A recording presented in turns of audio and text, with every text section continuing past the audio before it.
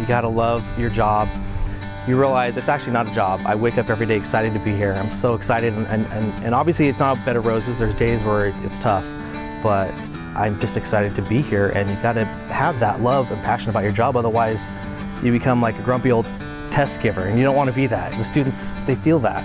They're inspired, they want to feel inspired by you, and so I think by coming here and being excited every day, that's really important. You need to be the model for happiness every day and teach your kids to be happy and tell them that they're responsible for their own happiness while they're at school. Around them. And I think the best thing to be is authentic. Be real with them, because the moment you act inauthentically or act a way you think is mandated of you, they sense that, and it kind of diminishes that relationship that's really important that first year, because you need to rely on them just as much as they need to rely on you. You have to take your cues from them to make sure that you're moving and going in the right direction. Well, they need to know how we start something. So how do you line up when you're coming into the classroom? Where do you line up? Who comes in first?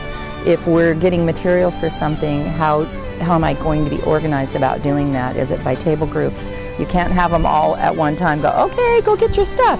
That doesn't work at all. And so make sure that you ask for help, because no matter how great your teacher credential program is, how fabulous your master teachers were in your assignment for being able to teach in the classroom, you're never fully prepared for real life experience. There's always something that comes up and it's like, oh, I never even experienced that. They didn't prepare me for that. I would say is to really work to form relationships with your coworkers and especially your grade level partner to the point where you have someone to go to for anything.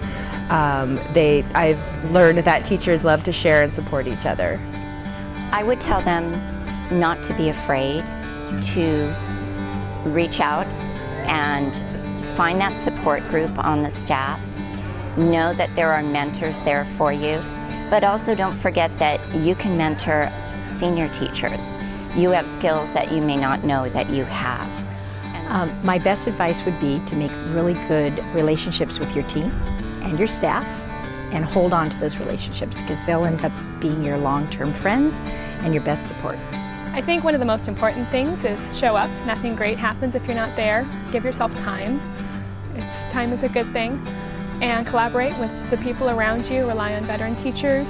Be nice to your secretary and your custodian. And definitely rely on your BITSA staff. We have phenomenal women in there who will help make your classroom exactly what you want it to be. The most important things, the three most important things you can do is connect with your students.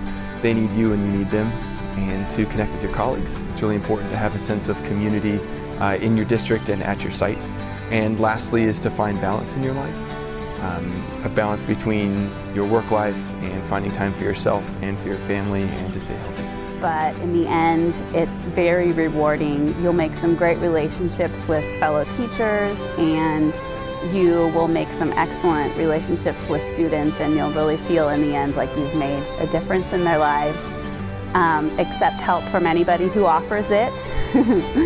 Let everybody know that you're happy to be at school every day. Keep a positive attitude. Just make sure you plan time for yourself, and then as soon as you can get involved in 403B, which is where you can put away extra money for yourself, do that. Because start your tax sheltered annuity. You think you don't have that much money, but even if you can put away $50 a month, it's going to grow. Teachers need to collaborate, and there's no need to reinvent the wheel if your next door neighbor is already doing something great. So collaborate as much as you can, and don't be afraid to ask questions. It's already out there. So look out there, see what resources already exist, and then take it and tweak it for your own classroom and your own students. So the internet and technology is your best friend and will help you, inspire you to see what fits for you and your students in your classroom. This job will take every second that you give to it. So if you're going to stay there day and night, it will take day and night. There's always something else that you can do, always something else to prepare or to plan. And so you have to have a cutting off point where you say, I'm done for today. I'll be back tomorrow. Know when to go home. I think that You spend so much time your first year in the classroom, which you should. I mean, until like 8 o'clock, but then take time for yourself and for your family, and just look around you and know that this is a 24/7 job if you make it that way, so you have to make the choice to not make it that way. I ended up saying yes when I should have said no. And I think that's a problem that a lot of first years deal with, that they think they always have to say yes. They have to be yes, yes, yes, yes, yes. And there are times when you have to say no and stay true to that. And that's important. So be true to the kids and be true to yourself. And I think that's really what it comes down to.